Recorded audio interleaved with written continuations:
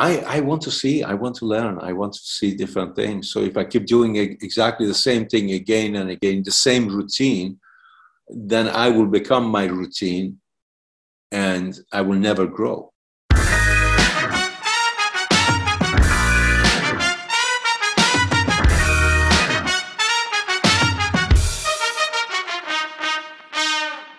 Welcome to the Funny in Failure podcast, a podcast that celebrates failure and shines the light on the emotional side of comedy, with yours truly, Michael Kahan. Today's guest is a special human, and boy, that's an understatement. I don't quite have the words to explain how much I enjoyed this chat, especially around Navid's brilliant and forward-moving mindset. It's a real treat to hear from this man, and I honestly could have spoken to him for days on end. I won't give too much away, but this chat is crazy in how each time a hurdle appears, for example, war, living in a refugee camp, near-death experience, immigrating and learning a new language multiple times, Navid is able to navigate these so-called challenges without expectations and go through it with an eager, positive, puppy-like dog mindset, added with a strong desire to grow and learn. Also, just some housekeeping before we get into it. Videos are now available on YouTube under Michael Kahan. That's Kahan with a K, unless you're listening to this already. I find it adds a new element and dynamic to these chats, so check it out. And as per usual, I'll still be posting snippets of the chat on my Instagram page under Funny in Failure, so check it out if you want to keep up to date with the latest news and information regarding the podcast.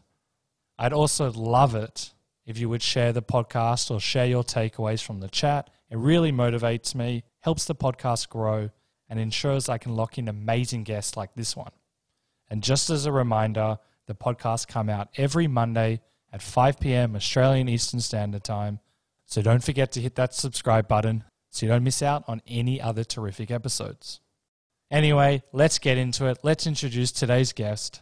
Navid Negahban is an award-winning actor and producer known for his roles as the Shadow King or Farouk in Legion, Abu Nazir in Homeland, the Sultan in Aladdin, General Dostum in 12 Strong.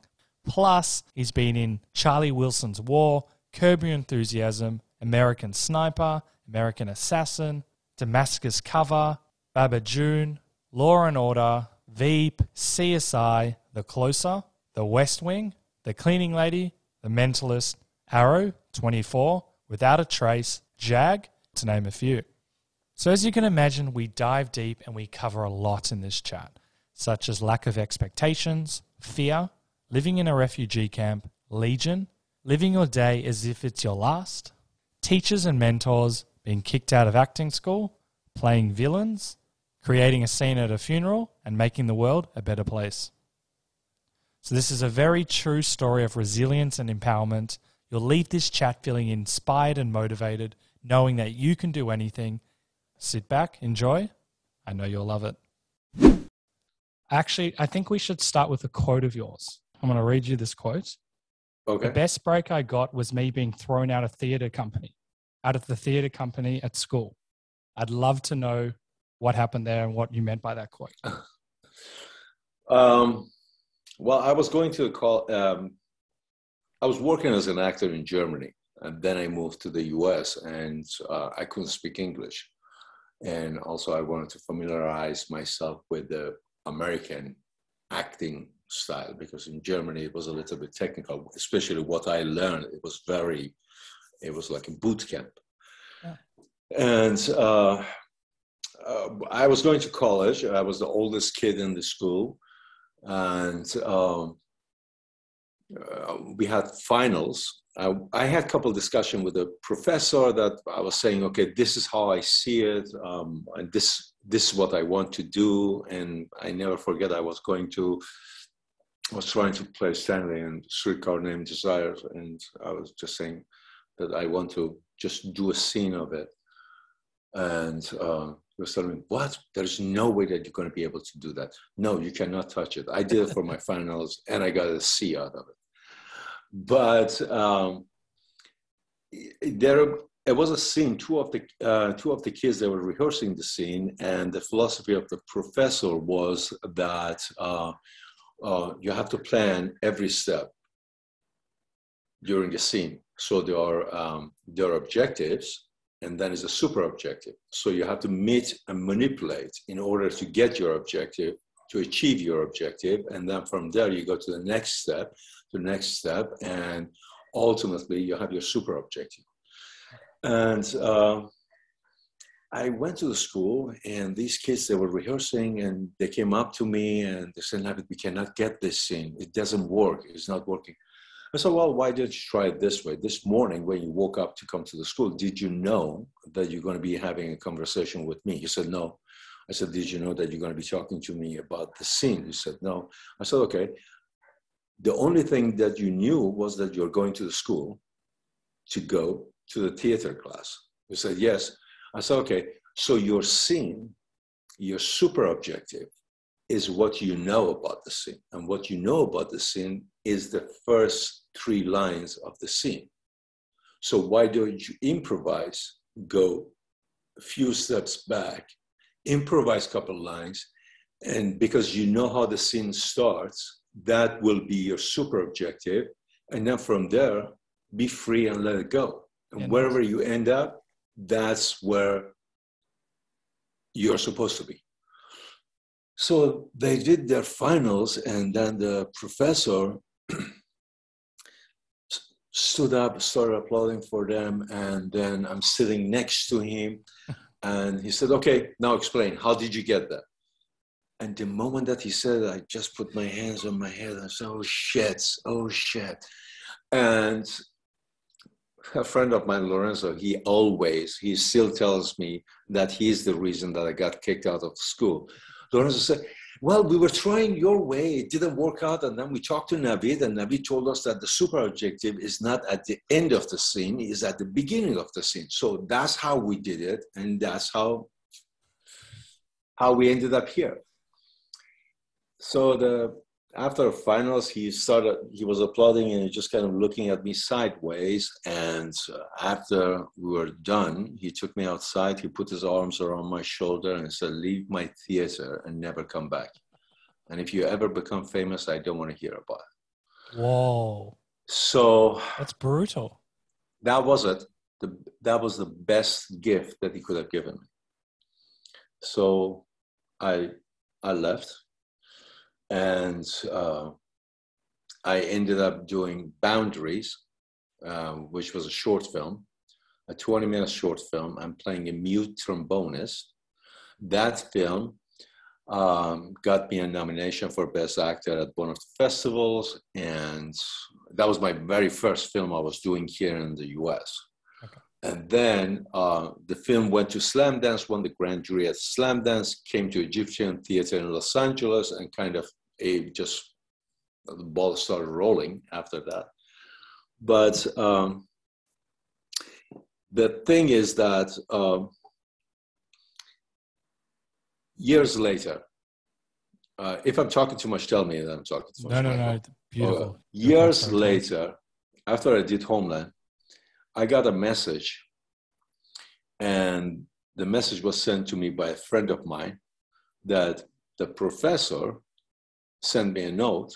I truly enjoy your work and keep up the good work. And I watched your Homeland and your work is magnificent. Oh, wow. And I was trying to call him. I didn't. I delayed it for 6 months. And I called my friend and I said, okay, can you give me his email address? I would like to write to him. So Navid, he passed away. I said, what are you talking about? So yeah, he passed away. And his service is down the road.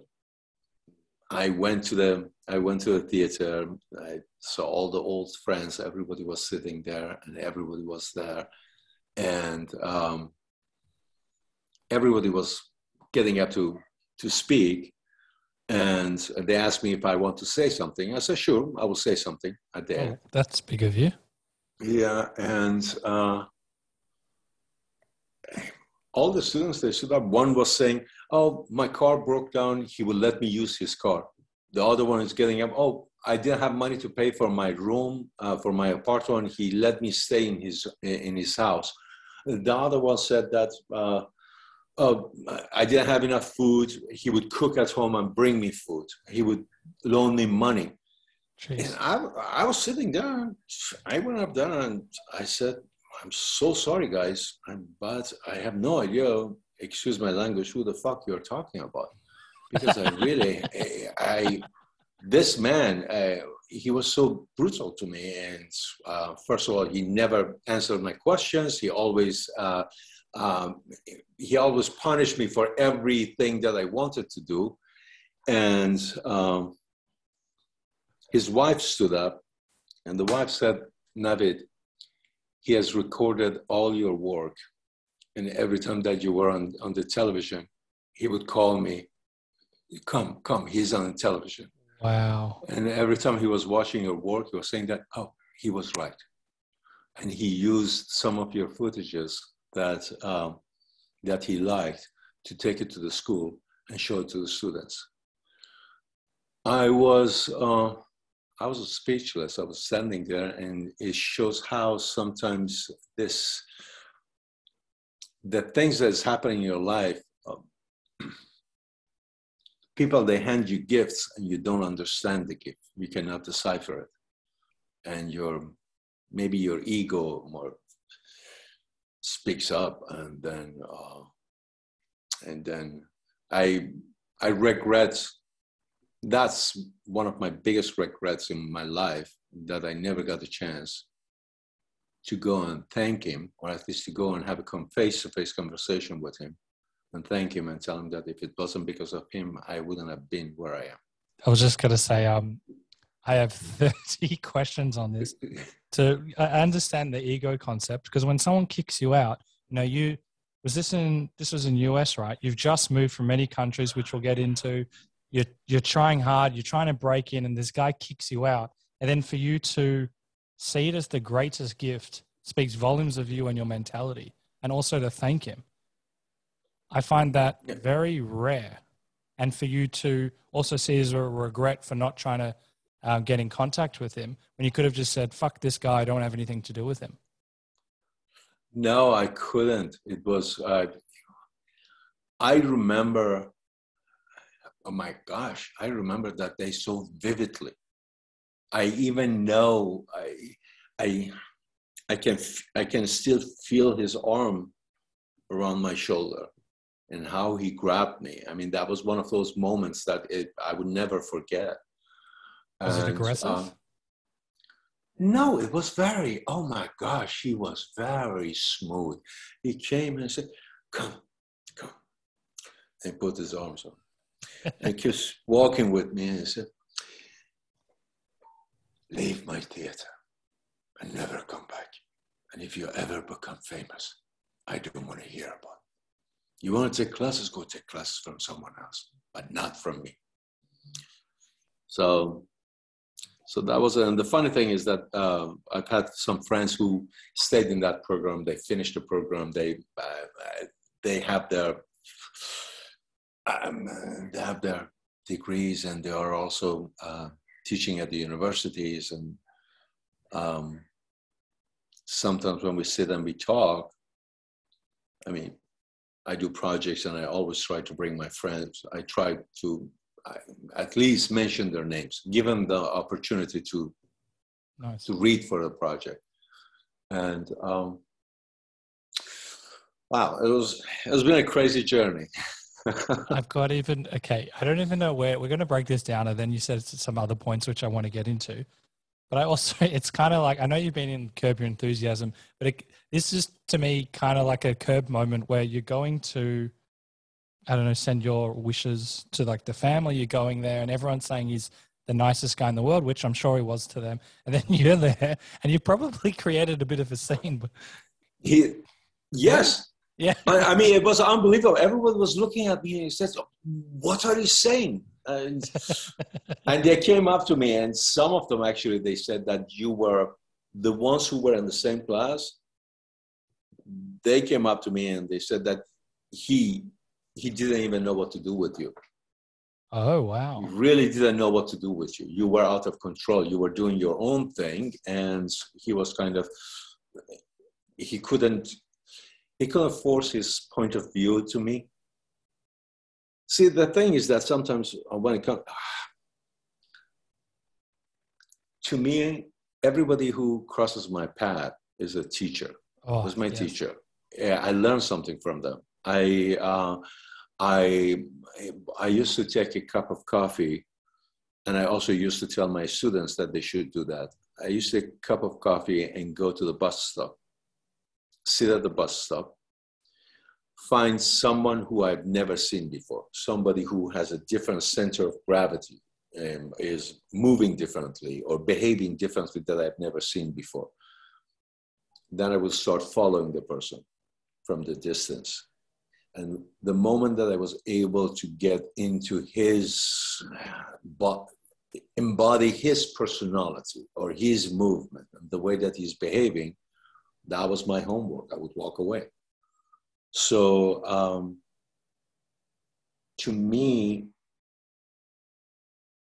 there is no, I don't know, maybe I'm a gypsy actor. I traveled around wherever I got, wherever I was, I tried to find a teeny tiny hole, black hole in the wall and just go and try to figure out what do they do? How do they do this? And to me, there is no one way of doing the same thing. It's always, there is no technique. There is no, it's just a matter of being. It's a matter of being truthful. It's a matter of being honest to the moment, to the character, not to judge him. And what it comes out is, it could be magic. Okay. Even more questions. This is the last point on the story. Do you think that by him recording you, that he could see the potential in you, but he didn't have potentially the emotional ability to explain to you that maybe you need to go in a different direction? I discovered that after I left. Yeah, years later. Yeah, you weren't years in the later. moment. And one of the things, it was another professor there. His name was Russell St. Clair. He was teaching Shakespeare. So I was taking Shakespeare classes. And it was very difficult for me. Excuse me. It was very difficult because, so all the other students, they were American. And I was the one who was coming. I was speaking German, I was speaking Farsi, and my English wasn't that good. And I was trying to learn Shakespeare. I was just trying to perform. I just wanted to do it. And while it took someone half an hour, it took me half a day for me to learn it. Because I still have this book. It was this sonnet book, this dictionary of Shakespeare that I'm sitting and going line by line, trying to translate, trying to figure out what am I saying? How am I saying it? How should I be saying? And I remember I talked about one, I mean, his name was, the professor was, I don't know, I shouldn't even mention his name. Anyway, Russell pulled me aside and he said, "Why are you here?" I said, I want to act. I want to learn more. He said, "I went to Royal Academy of Shakespeare. I have been studying for past 20 years. And I'm a professor at the university. Once in a while, I get to direct something, but I haven't acted for many years. I just kind of changed my direction. What is it that you want to do?" I said, "I want to be an actor." He said, literally, he looked up to me and said, "What the fuck are you doing here? Go out there." Wow. So don't stay here. Just go. Because he could see something, or because he's the teacher and he's telling you not to learn, in a sense. No, what he was telling me, he says that what else do you want to learn? He says, you have enough to go and try. Oh. As long as you don't, as long as you don't try it, you're not going to find out. And one of the things that he was saying, learn it by doing it. Yes, agreed. That's very powerful. Because there are lots of people who are shying away from the outside world, and they are amazing actors inside their homes, inside the safe environment. And I don't know. I always broke the bridges behind me. I always cut the ropes and no safety nets. Just go and see what's going to happen. I want to talk about that, because it sounds like, and I've written many points and I've listened to you before, that every time a door's presented, you either go through, and if a door gets shut, you open many other ones. And I can see you smiling. And we could literally speak for probably 6 months on this, but to really speak true to your story, it has not been easy for you at all. We should probably talk about your upbringing and how just all the challenges and hurdles along the way. And you mentioned not even having a safety net, not being able to speak English, or then the different languages from the many countries. And I'll just give an example. You were born in Iran, then you moved to Turkey and Bulgaria, then Germany, and then LA, and you didn't speak the native tongue. People probably would have thought that you were insane, but you still had something in you where you kept on going. And you started new at 5 different countries. It's hard enough for one. Tell me your secrets. Since I was a kid, I was very curious. I wanted to see the world. And for me, it didn't matter I had no expectations. I went with no expectations. I knew what I wanted to do. And it took me a long time. And along the way, I've done many other things. And the door code that you told me, the door thing is, to me, every door that closes is a road sign. It's either you go left or right. So it doesn't mean that if the door slams on your face, you have to keep knocking on the door. Well, it's closed. That's fine. No problem. Okay, I go to the right. And when I was traveling, everybody, I was okay in the school. I did good. My parents, they wanted me to be a doctor. And I was very interested in dentistry, and I wanted to be a dentist. And I studied biology. When I left,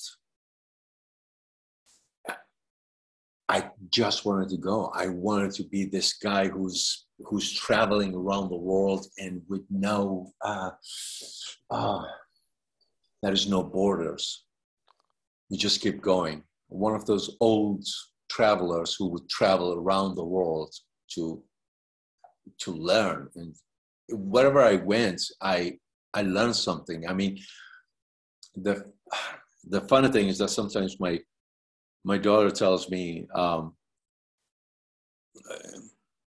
you come up and everything that I'm saying, you tell me how to do it. You know everything. I said, no, honey, it's not that I know everything. It's just because I've done everything. So the things that you're doing, I'm not telling you that you have to do it my way. I'm just telling you a story. The same way that I learned by listening to someone else's story and use that as a tool and take it and use it and move forward. You can do that, because sometimes we go and we try to discover everything, and we are so. The one thing that I hate the most, there are a couple of words that I hate, but the one that I hate the most is I know. Because you close off to receiving. Well, you don't know nothing. You're right. And the other thing is can't and don't and no. I mean, can't. Why are you telling me that I cannot do something just because you couldn't do it? It doesn't mean that I cannot do it. So give me the tools. I want to fly. And instead of telling me that I cannot fly, help me to build the wings to fly. And then we will see that the possibilities are limitless. I mean, even the word impossible it tells you that I am possible. So these are the things. Sometimes I don't know. I'm just kind of I'm crazy. For me, I'm hungry. I'm like a little kid. I just want to learn. I just want to learn more and more and more. And I don't sleep that much. I spend most of my time trying to figure a new way, figure something new. Oh, okay, how is this working? How does this work? Very curious. Yeah. I've got a question on that. You're very similar to me, but this is something I've developed later in life. If someone says no or can't be done or it's impossible, and it's kind of like that arm out and there's not a discussion, I am revolted by it. I will not work with that person. I won't go near it. I won't be rude. It just, let's see how we can do it. And that's really important for me. And, I've written at least 7 scripts now, and I've had a lot of people, and, I'm sure you've had like gatekeepers and people say can't be done and they're exerting their power. Everything can be done if it's done in the right way, or it can be done in a different way. But it's just something where I just put my arms down and go, we're not meant to be, or this isn't meant to be together. Get rid of those negative energies. Exactly. Because the person who has a limit, yes, you will move forward based on that limit. Yes, you are who you surround yourself with in the sense. Yeah. But what I find really awesome with you, this has come with a lot of work on my end to have that confidence. And I've been in environments that can foster it. You would look on paper with your environment of how you kind of had to do everything on your own. I know you've had people help you along the way, but it sounds like you've just had this confidence in knowing that you're going to do whatever it takes in a loving, compassionate way to achieve your goals. Whereas normally, like, for example, which we'll get into it, where you've worked odd jobs, you were in a refugee camp, you couldn't speak English and all the other languages, you still kept on moving forward. And it sounds like you didn't let the no stop you, whereas you probably would have got over 10,000 no's. You still kept on moving forward. That is a very rare trait, and it's the most magnificent trait. Is it something that you were born with? Did you develop it? Do you ever consciously think about it? I think partially I owe it to my parents. My dad, he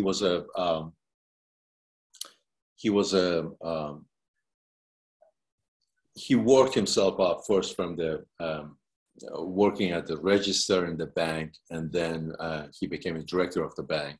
Oh, nice. And my mom was a principal, was a teacher, and then became a principal of the school.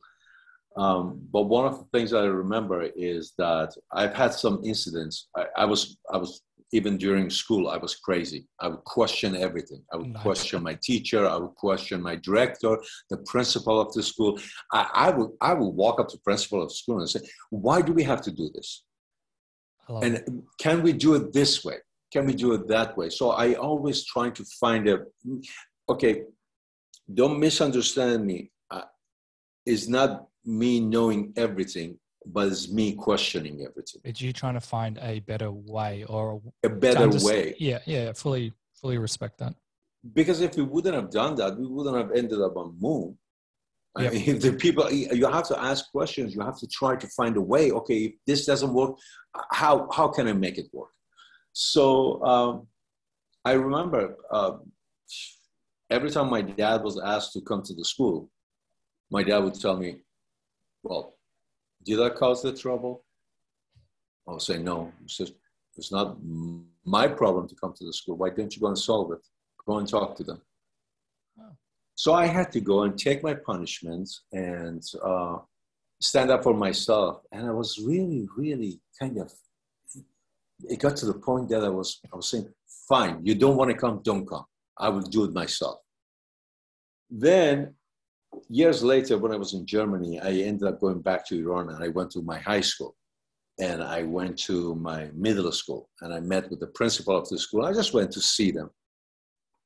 And when I was there, the principal of the middle school started laughing. while we were sitting, we were talking, we had a tea, and he told me, you do know that all the punishments were dictated by your dad. He would That's amazing. He would call us. We would talk to him. He would call us and say, okay, this is what you should do. That's how it's supposed to be. This is what he has to learn. Then he would send me there, and I had to work my way around it or get out of it. For me, was always, I think that was the biggest lesson. And then in my life, the things that I've seen, I've had lots of friends that they gave up along the way. Yep. They ended up doing something else. And I think some of them, they were amazing. But to them, they felt entitled. They felt that, why shouldn't I have this? For me, is that I have to have this. I want to have this. So I worked for it. And I don't know. I mean, I've been lots of ups and downs. A crazy thing. I mean, one of the craziest things that happened is that a few years back, I started creating this artist community center in Boyle Heights in kind of the south, in downtown, is east of downtown LA. Is this the Romany Road Artist Foundation? Yeah. Yep. Yeah. So I mean, when I bought it, I had a TV show, I had a contract, and then I got the place, and I decided that I would change it, and I would make it what I wanted to be. Yep. And COVID hit, and all my jobs got canceled, so I had to dig into the saving, and just I ended up doing. Even if you look on the Instagram, you will see that I've been doing most of the work myself. So my journey prepared me for this task, because I did everything from installation of the redoing the foundation and going up, doing the sealing the roof, and doing some plumbings and building cabinets, and everybody was telling me, "Are you crazy? Let go of it." I mean, there is no way. There is no way that you can make it. There is no way that it's going to work. There is no way that it's going to work. Some people, they came along the way, they were helping, and then even they were giving up because the task was so huge. Wow. That they were coming to help, and then they would see that, oh, no, is scary. So they would come in for a couple of weeks, and then they walk away. And I even got an offer to sell the place with the profit as it was. And for me was that I made a promise. There are people who I've told them, this is what I will be doing. If I give up and if I let go of it, it means that my word has no value. So no matter what, I either gonna make it, or I'm gonna break by doing it. And the center is finished. We have done some music videos, some short films. Some people, they came and they read their scripts, they workshopped their project. We do readings, and the biggest success story was that it was an Iranian photographer who came, and she asked me. I was still in the middle of the construction, and she said, "Oh yeah, I have an idea for a picture, but I don't have a place."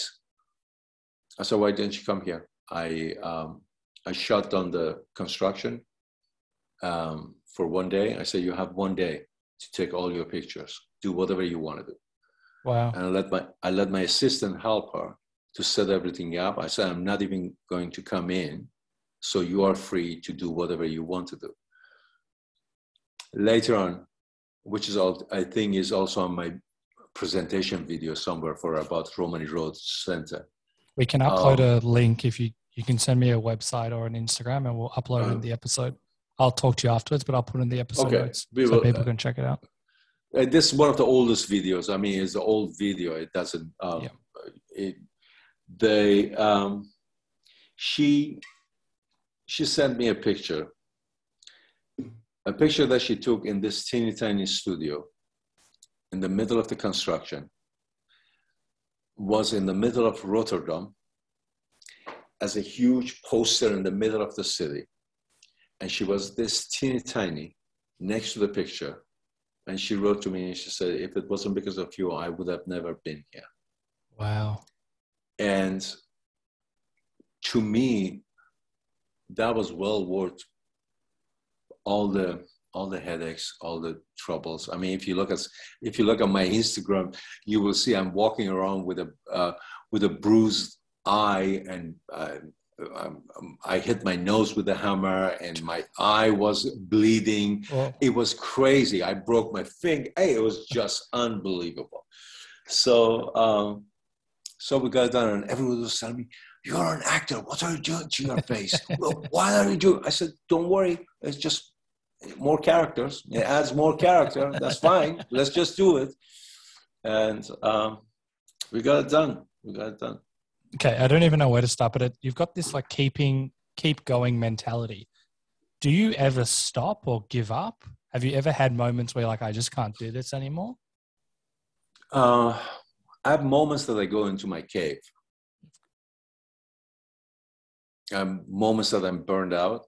Of course. I go and I hide in my cave. I go and I take, for example, I take a pad and a pencil and I go and I start doing sketches. My brain doesn't stop, but I disconnect from the whole world. I mean, I don't answer emails, I don't answer phone calls unless it's an emergency, and I disappear. Is that to energize yourself, to get you? Yeah. Yep. Yeah, it just kind of, it's very difficult. Sometimes you're completely drained. I mean, I never get tired of working, yep, but I get drained by negative energies around me. You're very empathic. Yep. By all these negativities. And even, my gosh, some of the jobs that I got, if it wasn't because of me pushing, I would have never had those jobs. I mean, I've changed a couple of teams, but my teams, the people who I was working with, all of them, they were saying, "Oh no, they said no. They said no, so that's it. There's nothing we can do." And so, what are you talking about? There's nothing we can do. I have to. I mean, at least get me an opportunity to talk to them. Yep. Let them see what I can give them, and understand. In my entire career, I've been doing this since 86. Jeez. In Germany. In my entire career, I never walked into a room asking people, giving me a job. I always walked in and I said, "Let me show you what I got." Yeah. I mean, you're searching for this character. You're searching for this. You can limit yourself by going by what is safe, but sometimes going outside the box, that's what makes it interesting. And we are about creating illusions. We are about telling a story. So let's just try. Why not? I mean, I've done tons of crazy shit.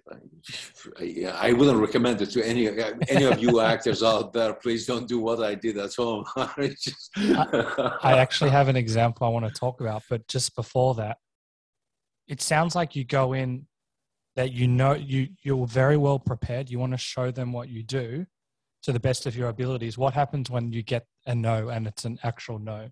Do you take that personally? Can you move forward? Of course, no.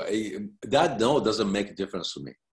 Even the yes doesn't make a difference. For me, what's important is being able to be seen. I cannot, see, the thing is that I cannot force you. I cannot force you to choose me. I cannot force you to work with me. You don't want to work with me? That's fine.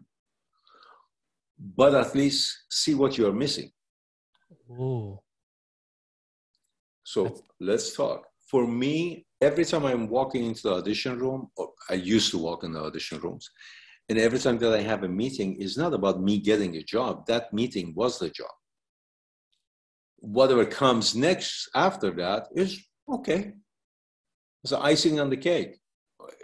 For me, even when I went to the audition, I've been to the auditions that I sat down and chit-chatted.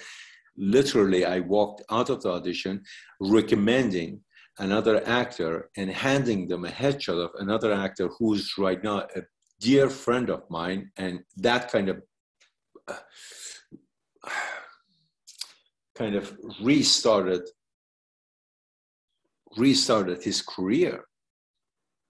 I walked into a room. I had a very nice chat with the casting director, and while we talked, because I also knew that my friends are struggling, so I went there and very kind of you. Said, "Thank you so much. Thanks for having me here. But I think this is your guy." Who are you? So that person booked that job. Got paid well, got him out of some holes, and boosted his career. And he's one of my dearest friends. I mean, for him, he jumps in no matter what. He was one of the people who, without questioning me, he was telling me I'm crazy, but without questioning me, every time I called him and I said, I need this for the center, the next day it was there. Oh, wow. And it's been good.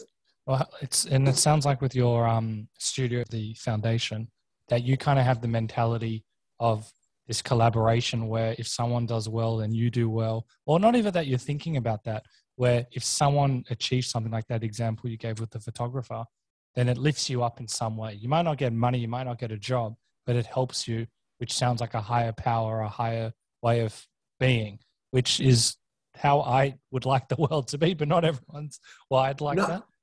The thing is that, okay, you're sitting on the top of the world. You have all this power. You have all this money. And you have everything. Everything that you wish, you have it. What do you want to do with it?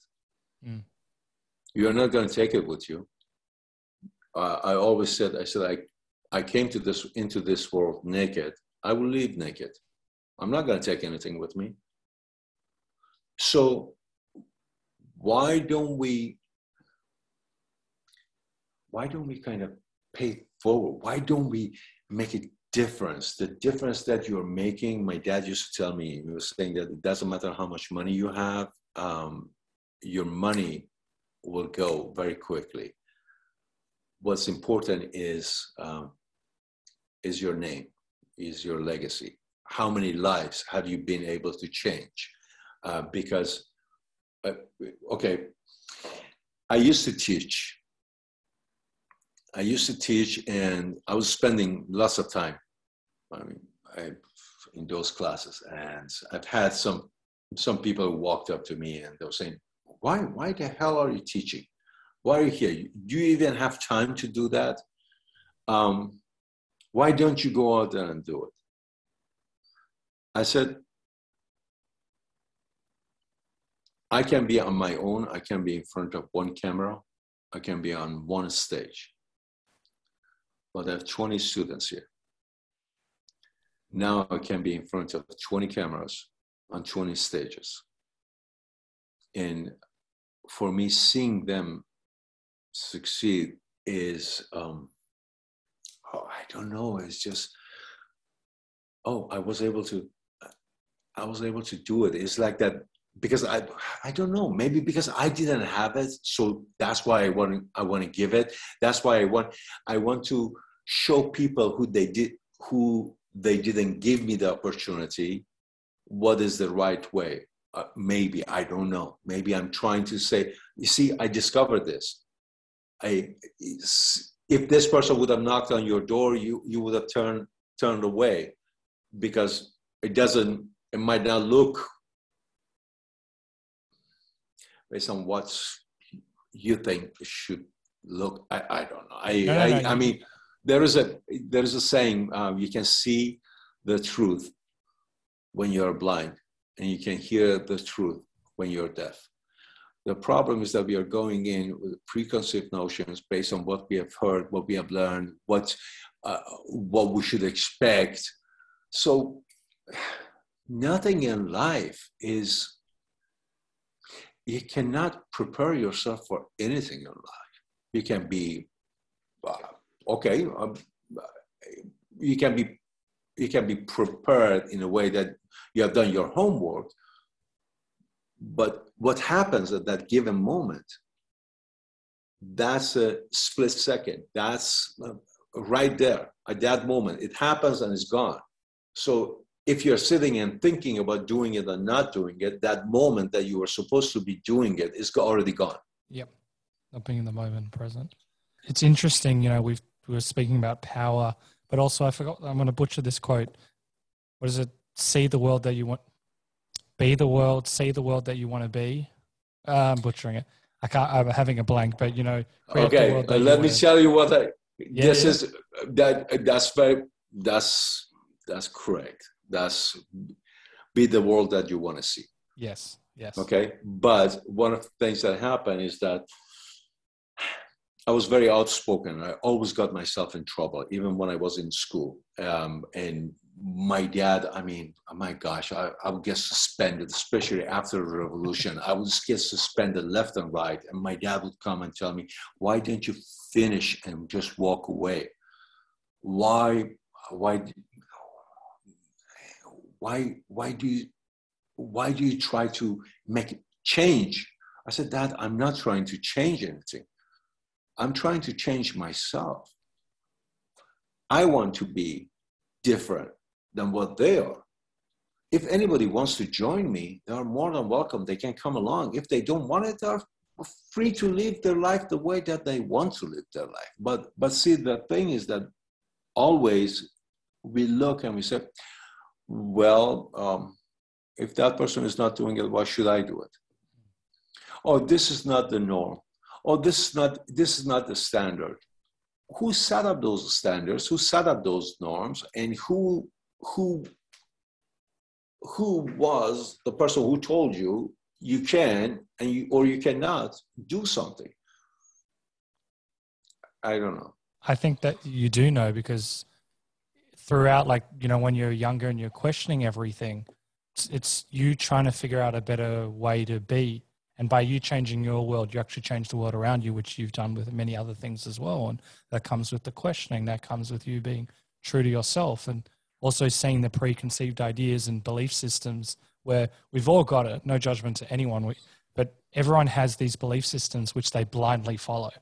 And so when you have someone like you question it, it actually does wonders to an open-minded person, because they're like, I've got this. Why do I have this? Let's question it. Let's see if it's real. Why is it there? And that's, in my opinion, very crucial for the artist or just someone wanting to live a better life as well. So you are creating that better world. But you do understand that I'm even questioning myself. Yeah, of course. You have to. It's not that I'm questioning this my surrounding environment. I'm always questioning. If I've done something in a certain way, then I start questioning, is there a better way? So let me do it differently. Sometimes when I'm driving, blindly, I can drive and I can find my way because that's the way that I've been going back and forth. But there are times that I just turn right. And then I try to find my way. I go into the alleyways, and sometimes when I go into the alleyways, I see the most beautiful architecture or something different, and it's incredible. But I want to see, I want to learn, I want to see different things. So if I keep doing exactly the same thing again and again, the same routine, then I will become my routine and I will never grow.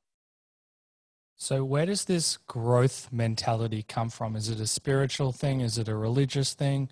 we don't see that. It sounds like you're not self-critical in the sense where you're negative. You just got this like puppy dog, you're a child in a positive way where you're like, oh, what can happen here? If I do this, then this can happen. But all coming, what sounds like from joy, not from a critical, I did this badly. Yep. Therefore, yeah, I want to try and understand this mentality because there are a few people in this world that have this, and it's a characteristic that I admire. But to build away that negative chitter-chatter, that negative noise, and go back to the play and the fun, that's the goal of life. You found the meaning.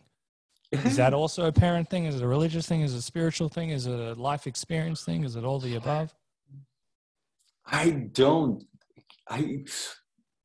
Maybe all of the above. Okay. I was the kid who took a screwdriver and poked into the electrical outlet, and I popped the fuse. I'm seriously. I'm the kid who emptied the whole gas can into the sink, and I walked away and I tried to light the match because I heard that the gas can't do it. You should have seen my parents. They came home, the whole kitchen. Literally, please do not know, but you guys shouldn't try it. It's very dangerous, especially when the gas turns liquid and goes into the pipes. Yeah, then blow up everything. Yeah, the whole sink was upside down, and the pipes that were coming out, and my face was burned. And I was running. I was 12 years old. I was running around the yard because I couldn't touch my face. It was burned, and my aunt came. And by the way, if you have a burn, you can use potatoes. It softens the skin. It's very nice. Okay, I'll take your word for it. So, no, I'm serious. Look I at believe my face. I mean, that's who I am. It's not. I'm curious. God, universe, whatever you believe in, has given you this beautiful instrument. It's fascinating when you look at it. It's more complicated than any computer that you have ever created or invented. Are we at our fullest potential?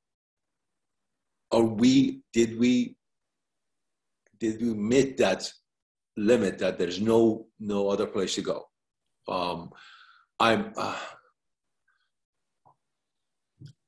I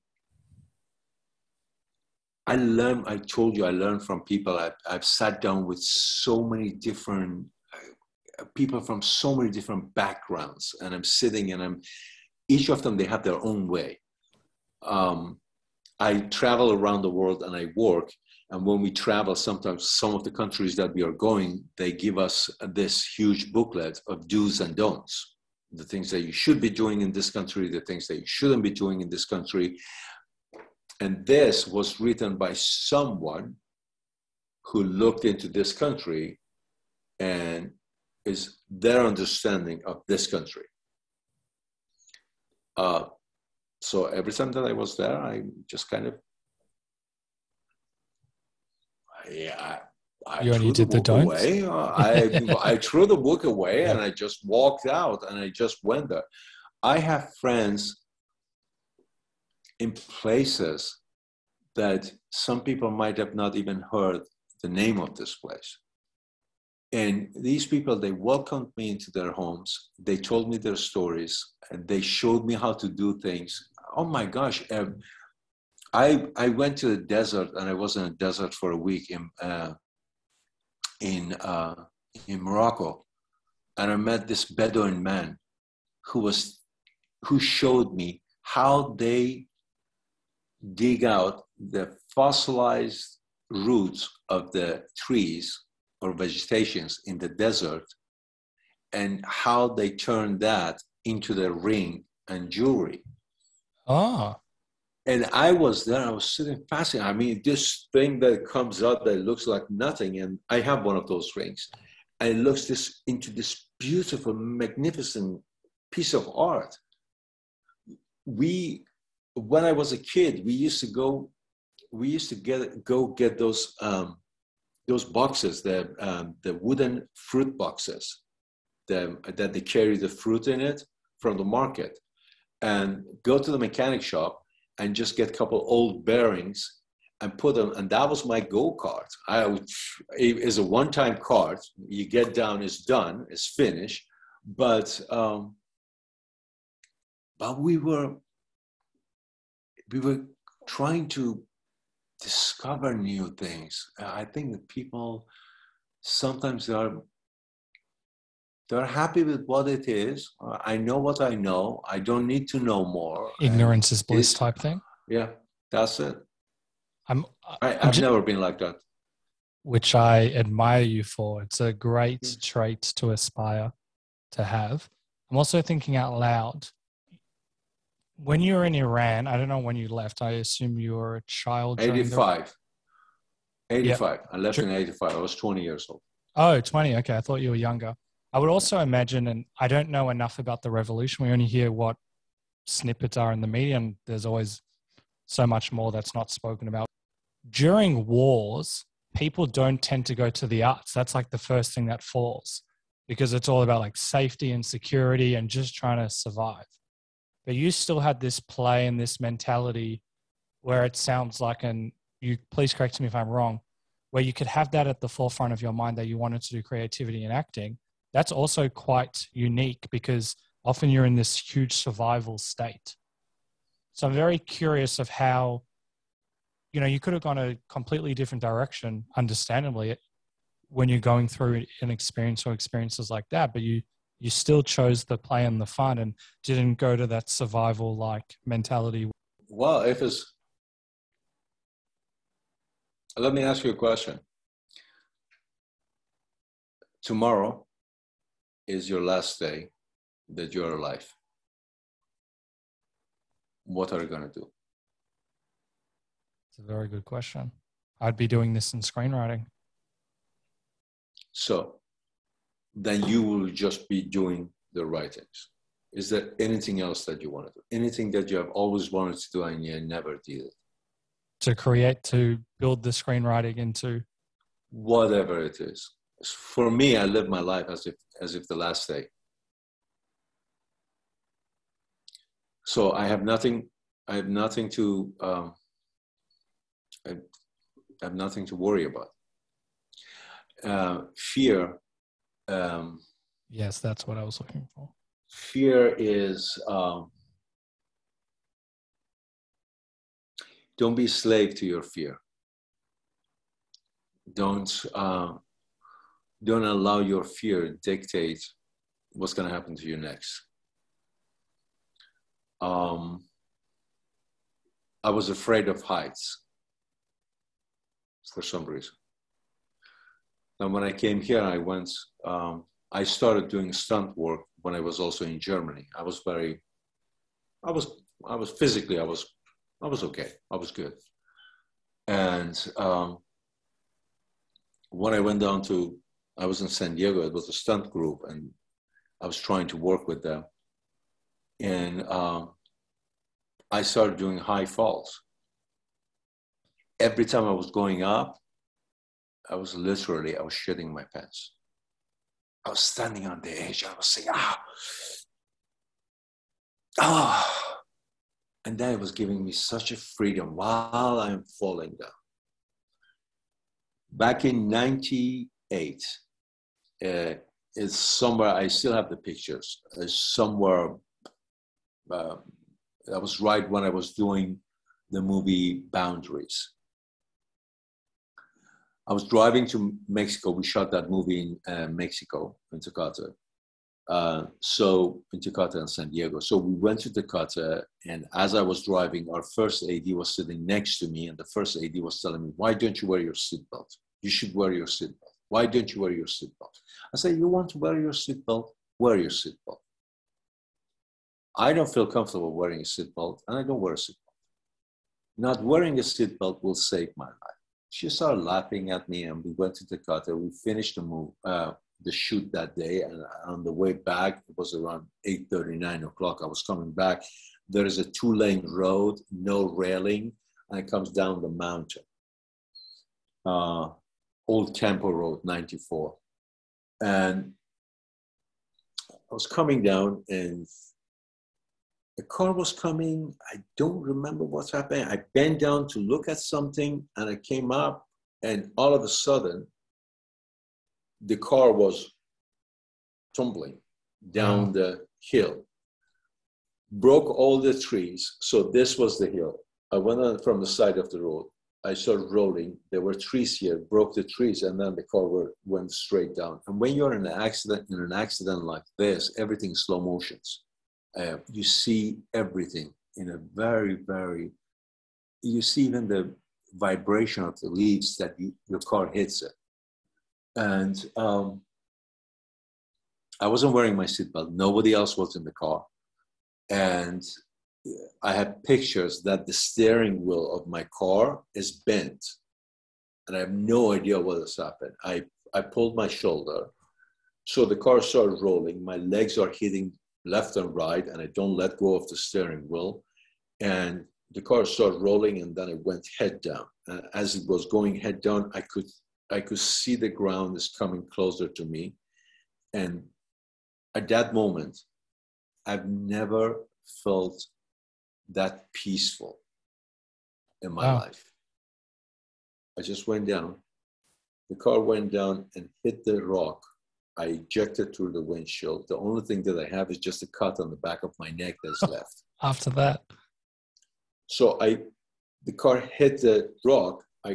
I just let go of the steering wheel. I don't know how. I covered my head and I fell down and I turned and the car is coming down. And I cannot move. I'm just laying there. I'm just looking at this car that's falling on the top of me. The car came down. It was a rock on the other side. I was between two rocks and the car fell down on top. I have pictures of this car. This car is like you're taking a matchbox and you're twisting it like this. And I came out of it. I climbed back up to the hill, to the side of the road. I fell down 150 feet. I climbed back up. One of the producers left the lens cap at the location. Apparently he went back to Mexico to get the lens. I come back, and that gave me the time to come all the way back up. And he saw me, and he took me to the highway patrol, and then we went to the hospital. As I was going down, there were so many things playing in my head. There were so many things that, I wrote down. I remember the note that I wrote, the thing that I was supposed to do, the thing that I wanted to do. And, I didn't say goodbye to that person. Who should I call? And then, this is what I wanted to do. And all these things. I had one of those flip phones, the ones that you can write your own greeting notes. When you open it, one of the old ones, you open it, you see the greeting on the top of it. Yep. So on that phone, I wrote, "Today is tomorrow." That was my greeting to myself. We go around, we always say that I'm going to do it tomorrow. I'm going to do it tomorrow. I'm going to do it tomorrow. What if tomorrow doesn't show up? So you live your life as if your last day on this earth. Do what you want to do, how you want to do it. And you are free to do whatever you want to do, as long as your freedom doesn't take away from my freedom. Who cares? It's very well said. And I have two questions. Was it because you weren't wearing a seatbelt that saved your life? Yeah. Even the highway patrol came and said that if you were wearing a seatbelt, you wouldn't have survived it because you would have crashed in the car. Jeez. And you had that insight of knowing. Very interesting. I never forget that conversation. I was driving and I had this conversation, and she was the one who told me. And even when we won the slam dance, the director went up there. I had to, because I dislocated my shoulder, I had to play a trombone during the movie, and we had only 1 week left. The trombone was about 50 years old. So when they wanted to take me to the hospital, I refused to go to the hospital. I said, someone has to go down there and get that trombone, because we cannot finish the movie without that trombone. The trombone was in my car.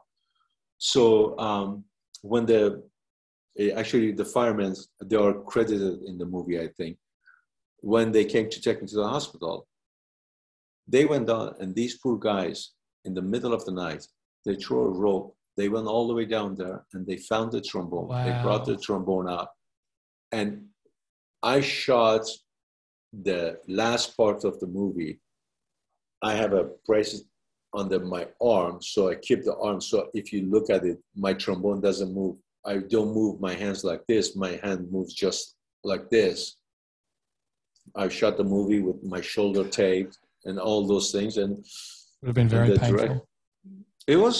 But it was that film. That film did great. That film did great. I have once again 1,000 questions, but just on the peace side, what were you said you felt this peace. Can you explain that to me? It sounds like a near-death experience. It was soft. I could feel the leaves. Even when I was hitting left and right, it was painless. And I think it was a matter of accepting it. It is what it is.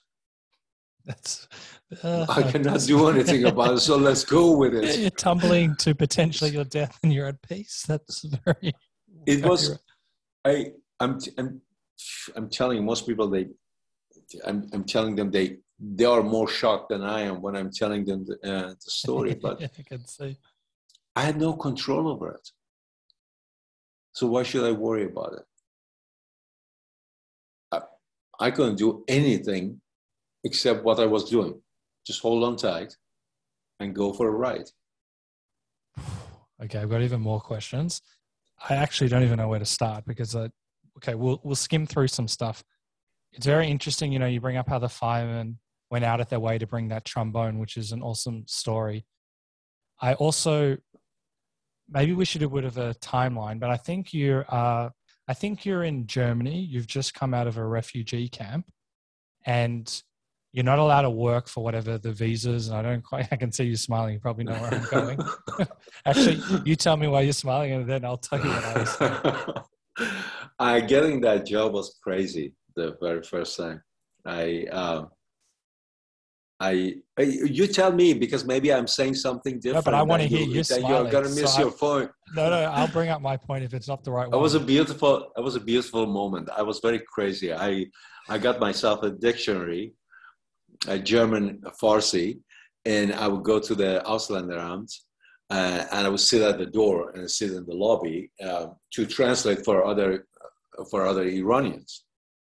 Because there were not that many Iranian translators there. So if it was somebody there, I would go in with my dictionary. I tried to translate, say what they want to say and all. So I befriended everyone. And then Rheinland-Pfalz Theater in Germany. In Iran, I was introduced to mime by a friend of mine who was deaf. He took me to his theater company, and I fell in love with it, and I started learning from them. And I studied with them. I played with them. I was able to do Iranian Sign Language, which I forgot. I don't even remember it anymore. Wow,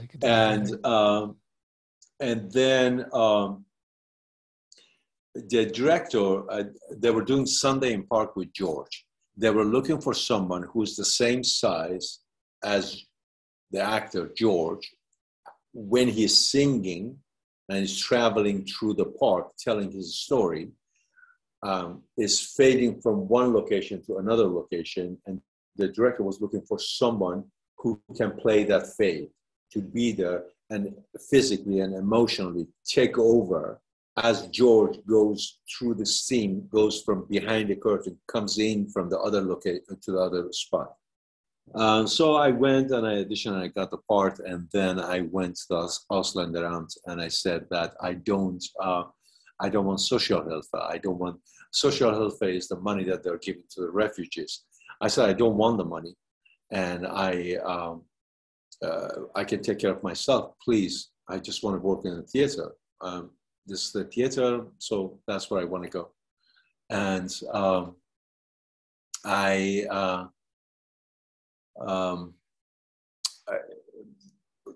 I was able to get a dual work permit and selbstständige Arbeiterlaubnis, which means you can be your own boss. You can do whatever you want to do, because at that time they would allow the refugees to work, but the refugees they would do only one job.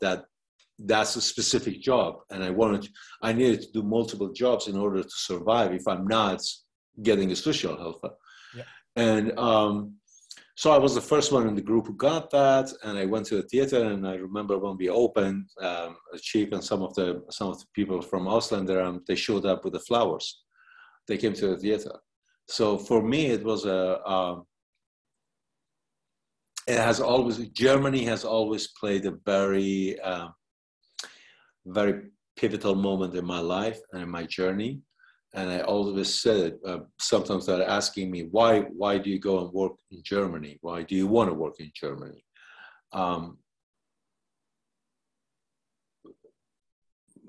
Even the salary is completely different. Yeah, of course. But you need to understand, Germany allowed me to find myself, to become who I am. So for me, the closest thing to home is Germany. Oh, wow. Every time I go there, I relight the fire inside. There are times that I just go to Germany, I rent a car, and I go to all those theaters, all those apartments, all those places that I lived, all my friends. Literally, I drive for about 10 days, and I go from one place to another place to rediscover or reconnect with me. That amazing. Well, how beautiful is that? First of all, I doubt you can even speak German properly, and you're like begging to these authority figures, please, I just want to work. One, you're kind of downplaying how hard this is. You're in a refugee camp. I have no idea what goes on there, but I doubt that that's easy. I'm sure that was scary as well. You're then gone through that experience, and then you're trying to like just make ends meet. And I think you're a cab driver. You painted houses. You did landscaping, cleaned toilets, and God knows what else you did to survive in Germany. I can send you some pictures. Yes, I would love that. But to me, just the way that you gloss over it, like that's the journey, that's the story in terms of the hardships, but you don't see it that way. You just see it as life and allowed you to move forward, and you put in your craft. You have this beautiful mentality and positive outlook. And then I'm sure just after going through all of that, and then you see them bringing the flowers and seeing you in the play, that's just beautiful all around. That whole experience is just so lovely to hear as well. Thank you. It was an amazing journey. I enjoyed it. All the ups and downs made me a better person. Wow. And very quickly, I know this is another podcast in itself. What were you going through mentally when you're in a refugee camp? Because I have no idea what goes on, especially that. I made a couple good friends there. It was very difficult. The camp still exists, but when we were there, is an Ingelheim camp. When we were there, it was kind of like kind of like a pre-made containers that it was divided and 4 people in one room, and a fence all around, barbed wires on the top. And there's a friend of mine, Akbar Azarfar, and Lily, his wife.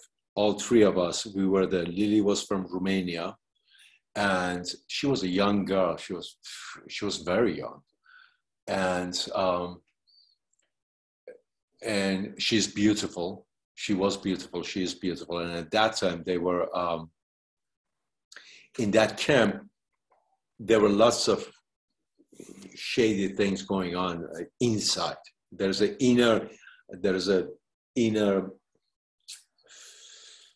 how to say, there's an inner business. Is okay, you're in the refugee camp, but inside the refugee camp, then you have all these different power. So like politics within it. Yeah, politics, because they were all different nationalities in this camp. So everybody, they were trying to have their own territory and create their own profit and make their own money. And Lily, we met Lily, and then Lily came and she was spending lots of time with us. And Akbar and Lily, they got married. Right when we came out of the camp, they both got married, and 3 beautiful kids. I love them to death. And with Akbar used to teach martial arts in Iran, and then for a while he was also training a couple of teams in Germany when he came out. And I used to do some martial arts back home. Back home in Iran, and it was a hole under the fence. Just imagine, we were these wild animals inside the cage. And I never forget, one day, Akbar and I, we went through the hole under the fence. We went out at night when everything was shut down. And we just started running. We ran for hours. We got to the mine, to the river. We got to the river, we put our feet inside the river, and then we looked at each other and said, shit, now we have to get back before they open it. And we struggled just to get ourselves back before they opened the gates and before the day started again. That's how we survive. I think that was the core, the connection. I think Akbar and Lily and I, we became kind of like a family while we were there. It was a family that we chose for ourselves, and we kept supporting each other. And still to this day, I mean, I can pick up the phone and just call Akbar. I know it doesn't matter what it is, he will jump in. That's beautiful. And it was a different time. It was a different time. It was, when I left Iran, I remember in Turkey, there were no rooms, no hotels, nothing. Nothing was available. And it was a toilet. The toilets in Turkey are this Middle Eastern toilets, the hole in the ground. Oh. And it was a toilet in the middle of the hotel, in the middle of the lobby, with no windows, nothing. And they put a board on the top of it and a bed inside it. And that's the one that I could afford. So it was so that when I wanted to leave the room, I had to put my suitcase on the top of the bed, open the door, come out, and then go back in, close the door, put the suitcase behind the door in order to be able to sleep.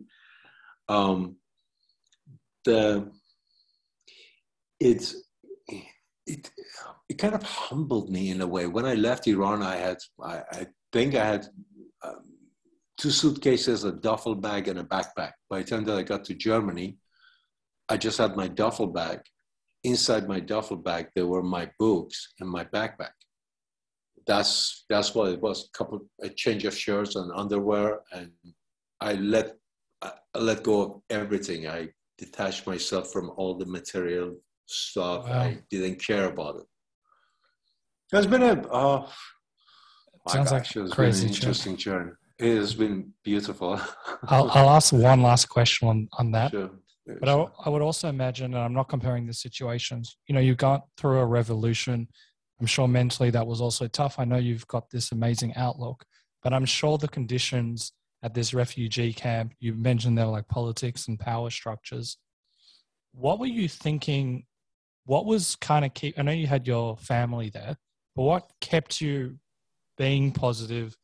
Was there something you're looking forward to outside? What kept you going and not wanting to give up? Well, I knew that this is not the end. I knew that something more is coming. You always there. All right. When your time is up, is up. Until then, nothing will stay the same. My dad used to tell me, when you're so unhappy with where you are, look down. There are hundreds of people who they want to be where you are. And when you're so full of yourself that you think you're on the top of the world, look up. There are millions of people above you. So just keep going. It doesn't matter. I never compared myself to anybody else. I never wanted to be anybody else. I wanted to be me. I never tried to copy someone else. It's me. I could speak to you about that, just the mentality side for, as I said, at least 6 months. But I think I'll ask. Anytime we can chat.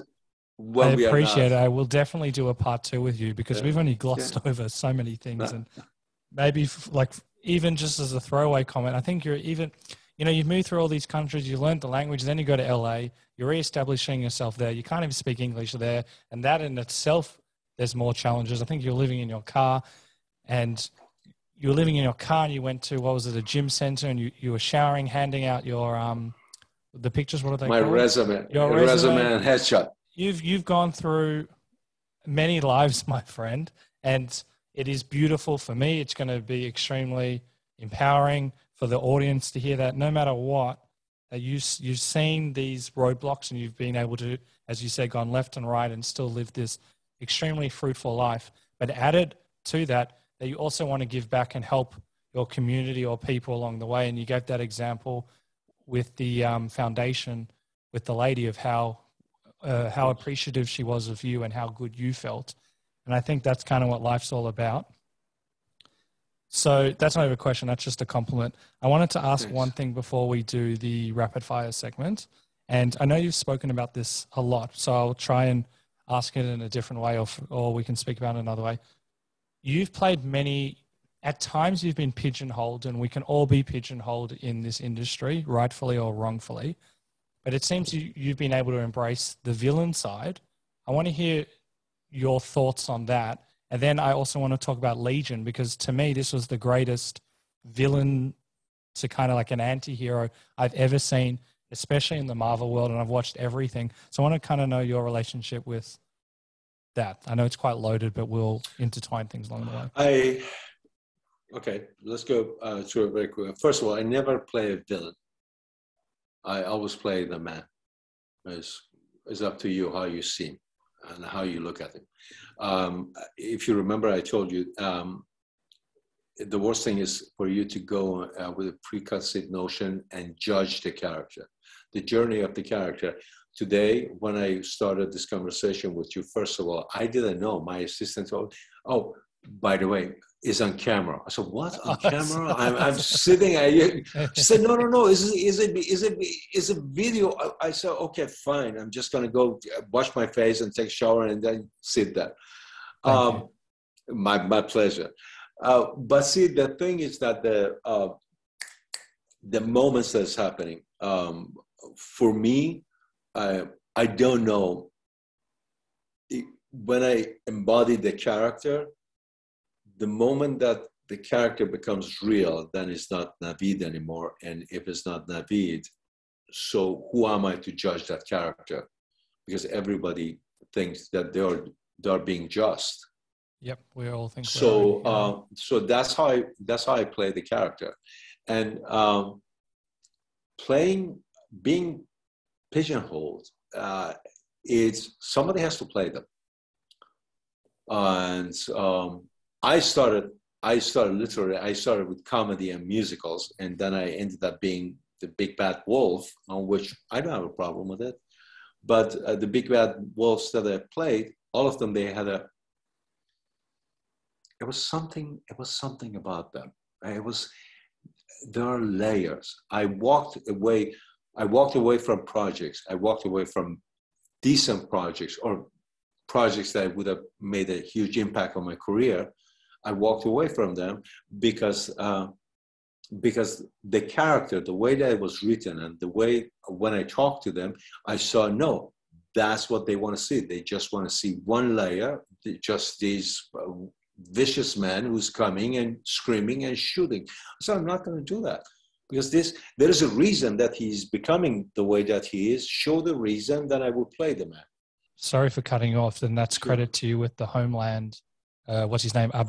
Nazir? Abu Nazir. I haven't seen it in ages, but I remember your role quite vividly. Thanks. And that showed layers towards a character that perhaps I'd never seen and I rarely seen since, is to play that additional, why is this character being this person, not just being inverted commas a terrorist.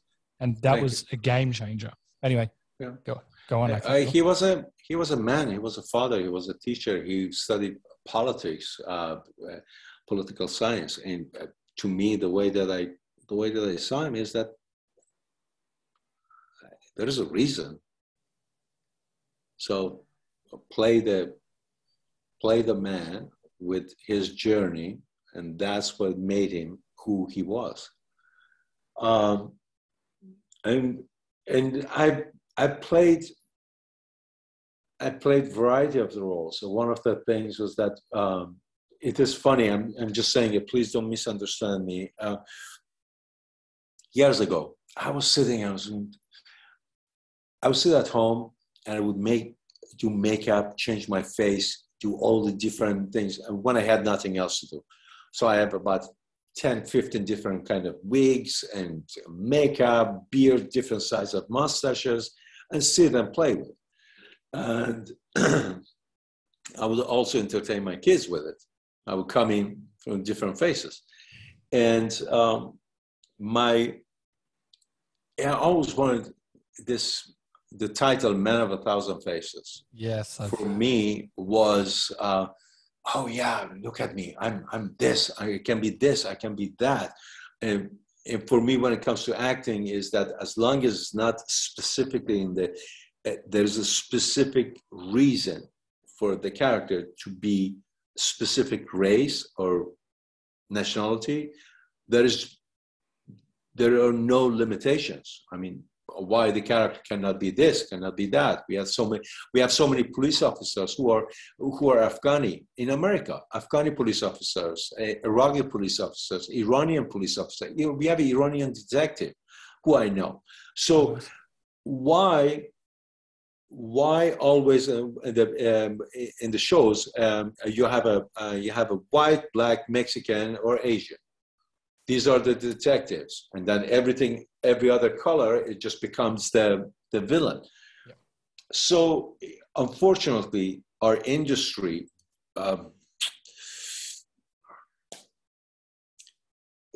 even though that we are here to create the illusion, our vision is a little bit limited and narrow. Yes, exactly. And so some of those roles I had to fight for them. Brain on Fire, okay, Brain on Fire, Dr. Najjar is from Syria, but I worked on the project. The name of the character is Keith. I walked into the room and I did it, and they were very happy with it. And the writer said, "Oh, I can change the character. I can change the character, change the name of the character, the background of the character, and this and that." And then the producer, the executive producer, said, "No, my grandfather was a refugee.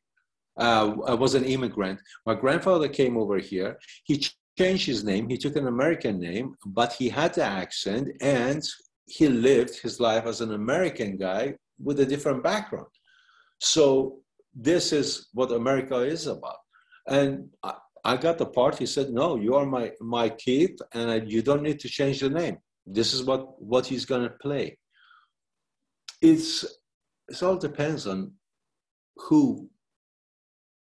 how open-minded the person who's making a decision is. We've had a number of guests talk about this as well, and even in the best of times, I'm just using examples, someone can be pigeonholed as a nerd, and that can be very frustrating. I know you've done many, many, many other roles, but I would still imagine that it could be quite frustrating. And I know you've added your level and your dimension to all the characters that you play. But I'm sure at one phase in your career, or maybe other phases, where it might be a bit, and I don't want to put words in your mouth, annoying or frustrating, or I don't know what the right word is, if someone's saying like, do this and do this role when you're trying to like bring out or show the character in a different lens, that would annoy me personally, but I'm not. Of course, but it never annoyed me. Oh. Because each of these characters that I played, they had something inside them that made me fall in love with them. So I went in and I said, okay, you wanted me to be the villain, that's fine. And to be very honest with you, each of those characters, they became my teachers. They helped me to look at the world and the situations from different perspectives and not judge, not be judgmental. And after a while, when you play all these things, we have demons inside. All of us, we have demons inside, and you recognize those, and then you know how to harness them. I'm a very it takes a lot for me to lose my cool. I can tell. Most of the people that will react to it like that. With me, I'm just sitting and I'm looking at them and I say, okay, let me see. Why is he so angry at me? Where is he coming from? There have been people who they pulled me into the secondary and they did a search. I went there. I didn't have a problem. And the problem is them because they are scared. Always comes back. It wasn't me. It was their fear. Yep. Let them do it. That's fine. I can get a free massage. Why not? I will laugh about it. I like that. I mean, you're cool as I forgot what the term is, but you're a very cool guy, very relaxed. If you can be at peace when you're flipping in a car, you've been through wars, you've been through refugee camps, living in your car, I don't think much would faze you. Some of the things, these are words, okay? The words, they trigger a reaction inside you and you react to your understanding from the word. Yep. So if you, it's up to you how you interpret what you hear. What is the translation for you? I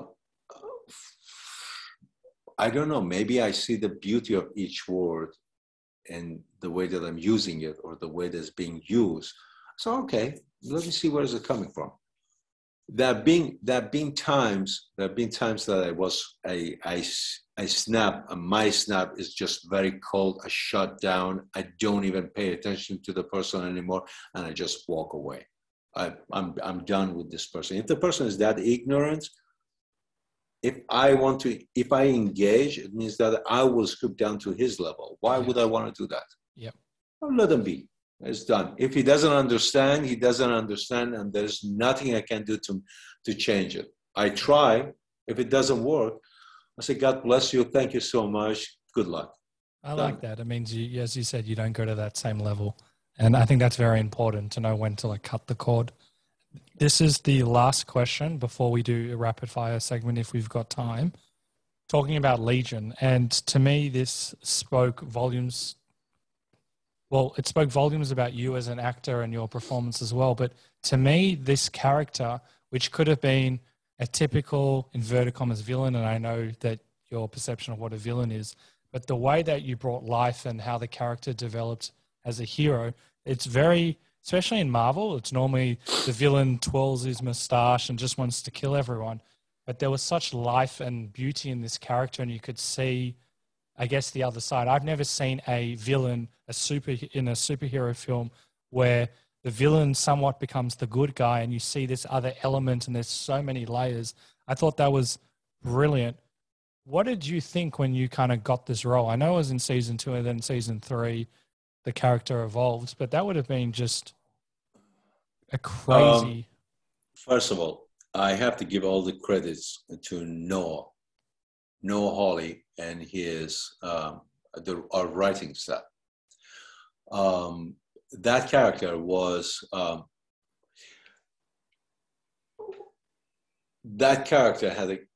had a crazy journey and became completely different. Even I had some people who walked up to me and they said, we never saw this character. We never saw it the way that it is. And we never thought that this character would become so interesting. Mm. So Noah, I was in London. I was just wrapping up Aladdin. He called me and we had a meeting. We had a FaceTime meeting. And we had a chat. I told him a little bit about my journey, about what I've been through. And he told me about the project and what it is. And I wasn't familiar with the show. And he said, are you interested? I want to see, this is the character and that's the character that I want you to play. I said, okay, I love the character. It's interesting. It's very good. And he said, I'm going to send you some links. Just watch the link and see what's happening. And this character was already casted by someone else. So they already shot 7 episodes. I did not know that. So they have already shot some episodes. And then they called me. So they flew me in on Sunday. I had the conversation. I think it was Thursday. On Friday, we got the confirmation. I flew out on Sunday. On Monday, I'm on the set. They hand me 8 scripts, and they're telling me, this is what we are doing. So what they did, an amazing cast. I mean, everybody just took me in nice. Beautifully. And they supported me. So the character was being developed, and I didn't even know I didn't have time to study the character, but the character was on the page. And what Noah did, he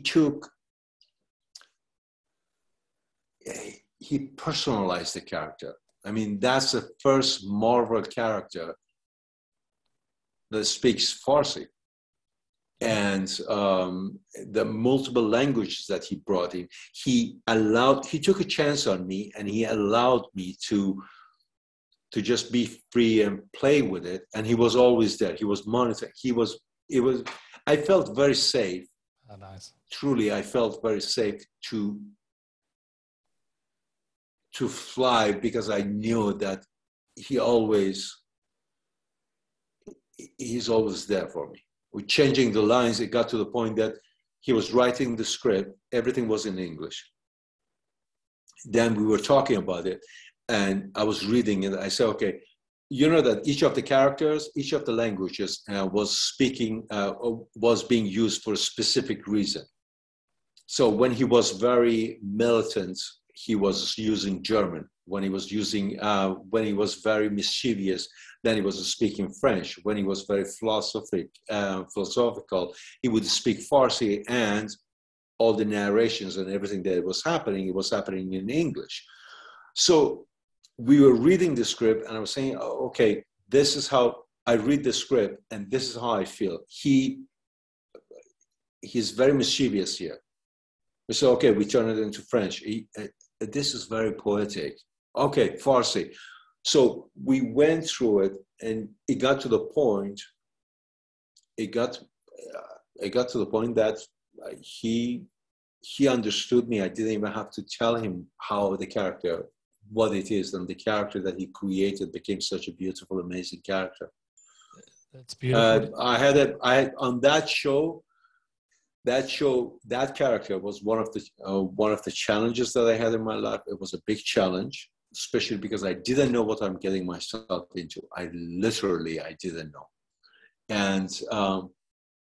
And I have to give credit to everyone, to the grip team, to the lighting, to the sound.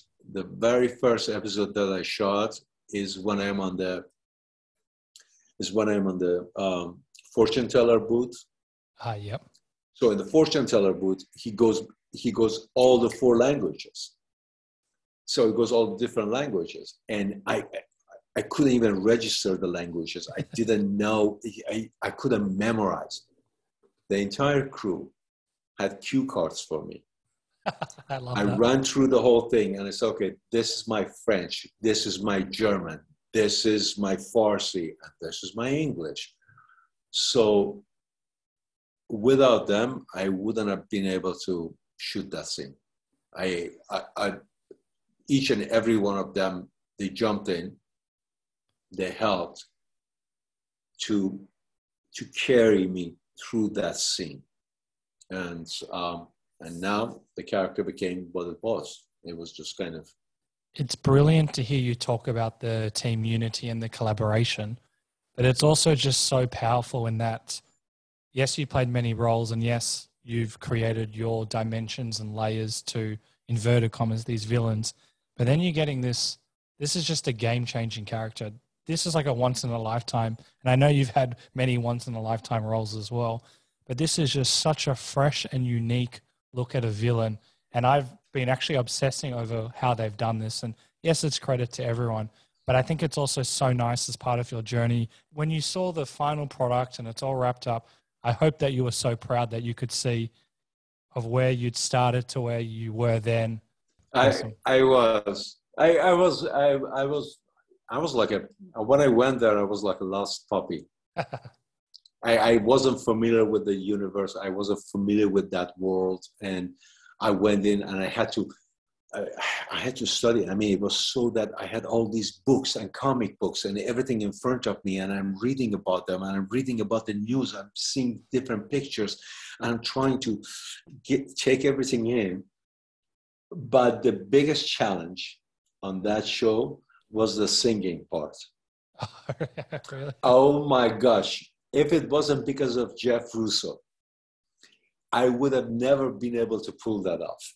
We went over there and I was just struggling. I was saying, and I was scared. I was scared that I'm embarrassing myself. And I didn't want to say, no, I'm not going to do that. I said, no, I will do it. So just help me find a way. And Jeff, literally, I was in the booth. I was recording that. That poor man. He would ask me to repeat the lines, repeat the words with the different intonations. And he says, okay, I got you. That's okay. Okay, next word. Keep going. No, it has to go this way. It has to go that way. And then he put everything together. And look, okay. I didn't embarrass myself. Yeah, you did very well. No, he did a fantastic job. That team was precious.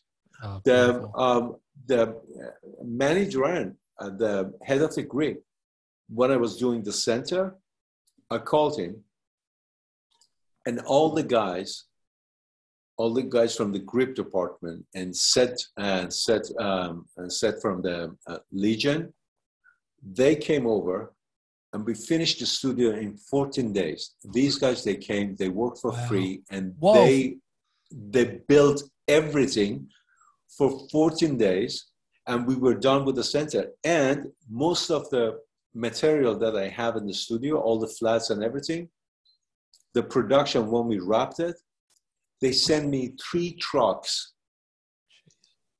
all the set pieces, wood. I mean, oh my gosh, I think I got what I did. I went and I pulled all the plywoods off the ground where we were building the set. I said, I need this plywood. I cannot afford it. I need the plywood. So the guys, everybody, the entire team, they helped. They took the plywoods off, they loaded it in the truck, and they sent it over there to the center. And that's how we got our wood. It was incredible.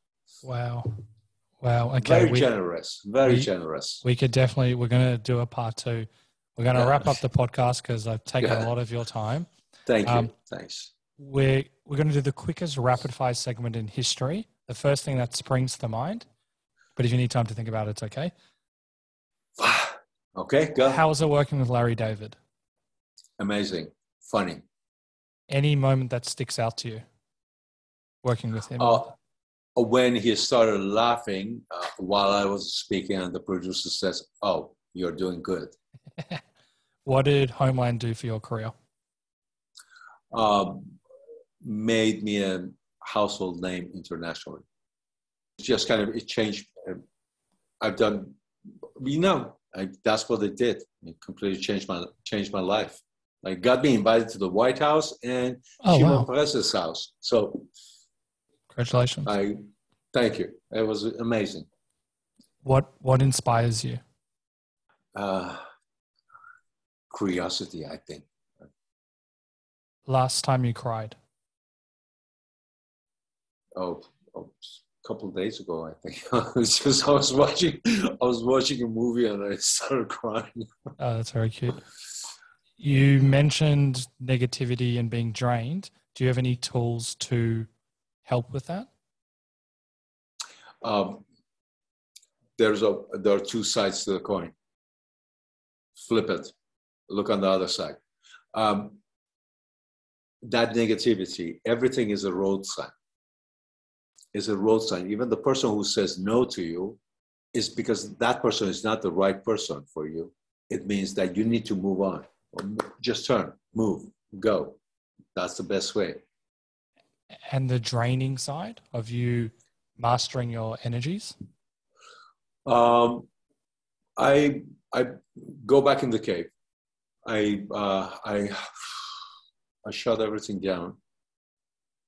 I revisit all my ideas, and the one that sparks, I take it out and I go for it. Biggest pet peeve on set? The thing that annoys you the most? What? There are a few things, but for me, it's a collaboration. And sometimes one of the problems that I have is that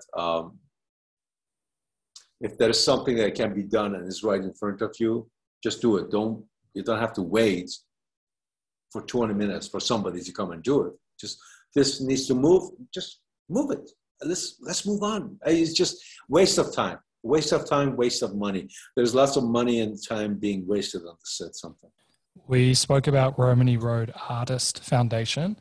We kind of glossed over this. What is the purpose of that foundation? For everybody to have a place to go. As a place built by the artist, for the artists. I've had lots of artists that they came and they helped. And at the same time, is a prejudice-free environment. I don't judge anyone. The only thing that is not allowed there is laziness. If you want to come and sleep on the couch, no, I'm sorry, you can't. Why do you love making antique furniture so much? Oh my gosh, have you touched the antique furniture? The work that went in there. They were carving. I mean, I have a piece of furniture that there is no nail was used in this. And they were able, the way that they carved it and the way that the edges are sitting together is perfect. I mean, people, they appreciate it. They appreciated beauty and craftsmanship, and they took their time. It wasn't just bam, bam, thank you. Favorite person you've worked with? I know you can offend a lot of people. Favorite person, I've had many favorite people that I work with, but one of the people who I really, really enjoyed working with was Mike Nichols. There was something about that man who he understood me and he took me in, and he became, on the set, he became kind of like my mentor. He would also teach me. And I don't know, it was one of my first big movies that I did, Charlie Wilson's War. And Tom Hanks, he was a sweetheart. Philip Seymour Hoffman, oh my gosh, Philip was the sweetest man. I enjoyed every second with him. But Mike, it was something different. It was like, for the very first time, I found someone who I didn't have to ask for permission to communicate with him. Oh, and he would come in and he would tell me about different tricks, different things, and he was talking to me about his journey, and sweet man. I had an amazing time on that set. just learning from him. Amazing. What are you most proud of? What am I most proud of? I don't know. I don't want to sound arrogant, but I'm proud of not giving up. That's not arrogant at all. Yeah, it's just I've had lots of people who they came along and they halfway they gave up. For me, it was not keeping the breach safe behind me. I had no other place to go except moving forward, and I just kept going. I don't know. I'm happy. I'm satisfied. Beautiful. This is the last question before I ask how people can follow you and keep up to date with you. It's the one question I should have asked you. Oh, the one question you asked. I don't know. You ask lots of questions. You ask all the questions. Oh my gosh. That's a very, very interesting question on its own. I don't know. I don't know. The very first question. No, you covered it. I don't know. What is the first question you would have wished you've asked me? I've asked you so many questions, but I think we're going to have to do another part 2 just to like break down your upbringing. But no. Oh, upbringing. Oh, that's going to be pain. That's going to be crazy. If there's no other question you wanted me to ask you, how can people follow you, keep up to date with you, check out the foundation and all the things that you're doing? Well, the website for the foundation is still under construction.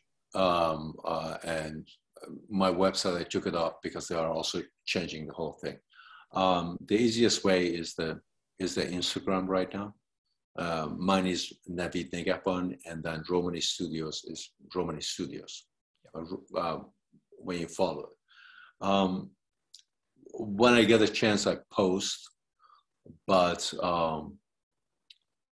whatever new happens, usually we put some of the projects that I'm doing and some of the things that I'm doing because I've signed an NDA. So it's not going to be, nothing will be out there until it's out. Yeah. So, but keep in touch, Navid Negahban on Instagram. Keep in touch and love to hear from you guys. Let's see. Thank you. And we'll upload that in the episode notes so people can check it out. I've said it all before, but you are an inspiration. I love your mentality. It's beautiful. Thanks. And we're going to chat soon. Thank you so much. Thank you. And I truly, truly, truly enjoyed chatting with you. It was fun. I love Navid's quote. I want to see, I want to learn, I want to see different things. So if I keep doing exactly the same thing again and again, the same routine, then I will become my routine and never grow. Navid has this beautiful and refreshing outlook on life where he has a glass half full approach, even when it's a so-called negative. His angle is to look at life with different lens. He explains how everything is a road sign and encourages us to think and see differently.